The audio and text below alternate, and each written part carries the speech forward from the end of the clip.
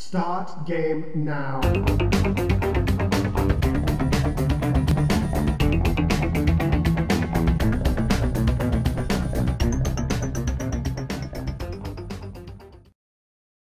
The Jack Morris rookie card is back because today we're going to do another sports game, a baseball game, and that is Realsports Baseball for the Atari 7800 with box art that is pretty much identical to the 2600 version, except now we can see Grumpy Dude's pants. Aren't you glad for the power of the 7800? Let's go ahead and take Realsports Baseball, pop it into our Atari 7800 and find out how it holds up today. Let's go to the game.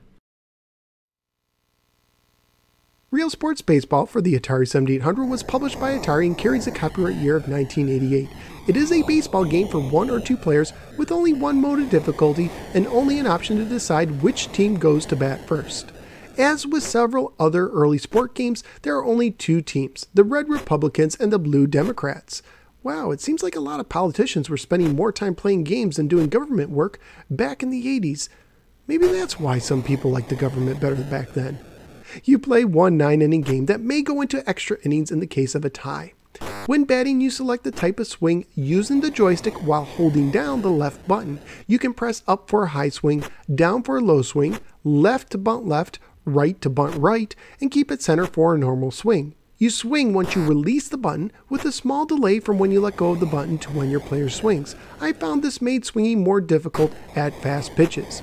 If you have a player on base, you can make him advance by holding the right button and pressing up on the joystick, or make him retreat by holding the right button and pressing down on the joystick.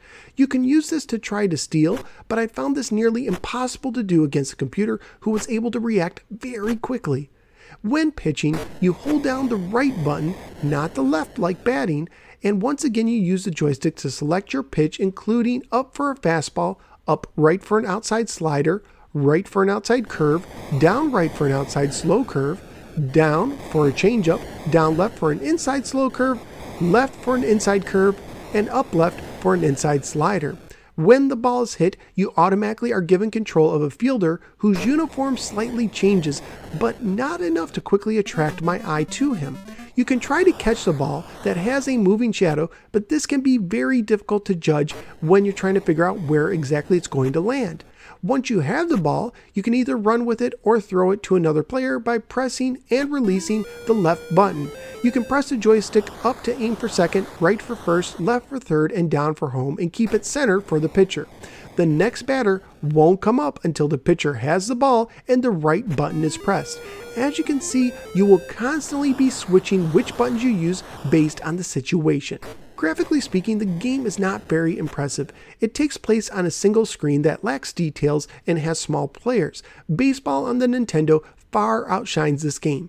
The music and sound are okay, except for the windy sound used for the roar of the crowd, which was irritating in my opinion, but at least this is a family-friendly game. On eBay, loose copies were selling for about $6, and new copies were going between $8 and $10, but often they didn't sell at all. So what did I think of Realsports Baseball? Well, I had a lot of problems with it. First, I found the controls very cumbersome. I wish they kept the buttons the same for batting and pitching, and I also would have liked it if I just pressed a button rather than having to release it for certain actions to be used. I also found the game to be too slow-paced, and it always seemed to take a long time for action in between batters, and the computer to be brutally difficult. After playing for about a half an hour, I was being completely slaughtered by the computer and had to end my game early on account of the many no-swears wanting to use the TV, and after that, I just had no desire to return to the game at all. Ironically, this game is almost the opposite of the 2600 version, whereas that version was a bit easier to control and a whole lot easier to beat. Even though I didn't like either version of the game, I would much rather play the 2600 version of the game over the 7800 version. So where am I going to rank Realsports Baseball? Is it going to be the worst game ever? No, it's a little better than Title Match Pro Wrestling at 27 and Touchdown Football at 26 by a hair, but I did like Hat Trick a little bit more, but none of these games are real winners, so I'm going to make Realsports Baseball my new number 26 game. Realsports Baseball, it strikes out and it doesn't even bother to try swinging. If you enjoy retro-related videos, would you please click the like and subscribe buttons? You can also support me on Patreon as well. Also be sure to check out some of my many other videos covering Atari, Sega, Nintendo, and more. There are now over 175 videos posted, so there's something for just about any retro fan.